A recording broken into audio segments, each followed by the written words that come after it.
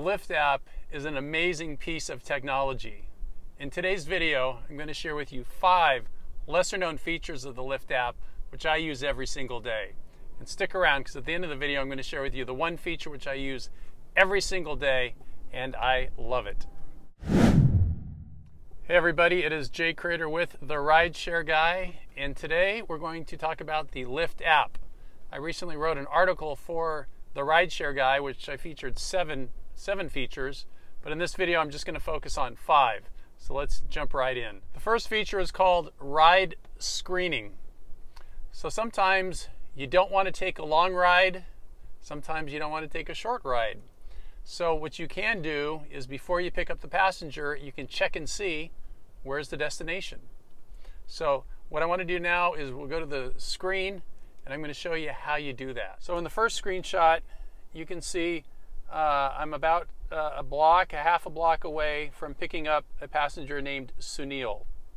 So what I do then is I tap on Arrive, where it says Arrive for Sunil. That takes us to the second screen, and this is what happens if you're a little too far away. If you're not like right on top of the passenger, Lyft is going to ask you, to drive closer. But what you can do instead is just tap on Arrive Anyway. When you tap on Arrive Anyway, that takes us to the third screen where it says, why didn't you go to the pickup spot? Just really quickly click Other Reason, and that will take you to the fourth and final screen where it says, now pick up Sunil. And what you want to do is then tap where the 3 dots are, and that's going to show you the address. And once you've seen the address, then you know where you're going. But you don't always know where you're going, because sometimes you don't recognize the address, and that takes us to our second feature. Feature number 2 is called squeezing in on the map. So again, let's look at some screenshots here. So in this example, I was picking up a passenger named Brad. I already screened the ride, and now I'm at this screen where it shows the address. And the drop-off is on California Street, but there are a lot of California streets, so I don't know if I've got the right one. So what I do then is I squeeze. So I put my 2 fingers on the map and I squeeze. And basically what I am doing is I'm zooming out so that I get a bigger picture. And that takes us to our next image, where we see that I can see where Brad is and I can see where the destination is. And in fact, it is in San Francisco. And then if I want to go back to the original screen, I just tap on that little little arrow thing kind of to the right towards the bottom, and that takes me right back to my same screen that I had before. So this way I can combine this, where I can screen the ride, and then I can double check to make sure that the location that I'm taking that passenger to is in the area that I want to go. The third feature is canceling a passenger in a Lyft line. So the other day I got picked up at the airport from and the driver was driving me away. I did a shared, and he got a ping as we were leaving the airport, and he looked a little frustrated because he knew he would have to drive like 8 minutes to 10 minutes just to get back to the airport for not much benefit to himself. So I said, well, you can cancel just that one passenger. And this was an experienced driver. He'd been driving for 3 years, he told me. I said, yeah, you can. Let me show you how. So let's take a look at the screenshots. So what we see here is I had a Lyft shared with 3 passengers, okay? And then what I did is I tapped on the 3 dots, and that will take us to the second screen, which is called the Ride Overview. And you'll notice where it says Pick Up Kristen, there's an X. There's also an X by Pick Up Jason. Those are the 2 that I haven't picked up yet.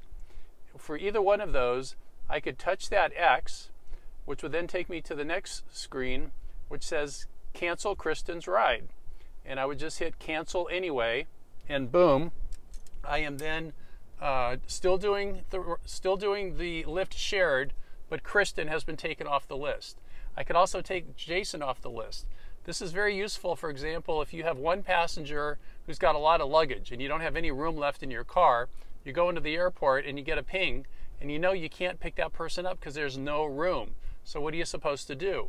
Well, you can keep driving, and eventually the passenger, after 5 or 10 minutes, is going to realize you're not going to come by, and they'll cancel on you. or you can just cancel the ride, which is a benefit to the passenger that's waiting, because now they know they're going to start getting a different car, and you can just go on your way. So this is a super valuable tool. Tip number 4 is saying thank you for a tip, and you can do that in the Lyft app. And in order to show you how to do this, I'm going to actually show you on my phone. All right, so here we are on the Lyft homepage. You click down here at the bottom, the $, and it takes you to the page that has rides that you've completed recently. So you can see right here I've got a ride where someone left me a $3 tip. So I'm going to tap there. That takes me to the ride. I scroll down and it says rate passengers. I'm going to click on that, and here I can leave a comment. Now I'm going to use a text replacement short code, TYT. I hit done, and there it says, thank you for the tip. It's very generous. I am grateful. And I hit submit, and now my passenger Jim just got a really nice message for me, and I expressed my gratitude. So now the 5th and final feature is called text replacement, which is something you can do on an iPhone. I'm sure you can do it on an Android, but I don't know how to do it on an Android. But I will show you how to do it on an iPhone, and I'm going to do that by showing you right on my phone. So this next feature works on an iPhone. You tap on Settings, and then you go to General. On General, you go to Keyboard. At Keyboard, you see where it says Text Replacement. So here's where you can hit the plus sign, and you can put in a phrase, and then you can put in the shortcut. So you can see for me I've got TYT right here, TYT, and it's thank you for the tip, the one I just showed you. So then you would just hit save, and boom, you've got it. And then anytime you want, you can just type TYT or whatever short phrase you want, and it will show you all of that text. It's really useful, and I use this all the time. That's an awesome feature. Now, what are my key takeaways? Well, key takeaways are this Lyft app is amazing. It does so many things for us. And in this video, I shared with you just a few features that I use a lot that are very, very helpful. I showed you how to screen a ride, how to squeeze in so that you can see exactly where your next ride is going, and you can decide if you want it or not. I showed you how to cancel a passenger in a Lyft shared. And then lastly, I showed you how you could be grateful and express some gratitude for a big tip, and then how you can use on your iPhone text replacement to make that so simple and so fast that you can do it a lot and really brighten up your passenger's day and express some gratitude, and ideally, if you believe in karma, some gratitude will come back to you. So everybody, it's Jay Crater. Thanks for watching. If you liked the video, by all means, give it a thumbs up.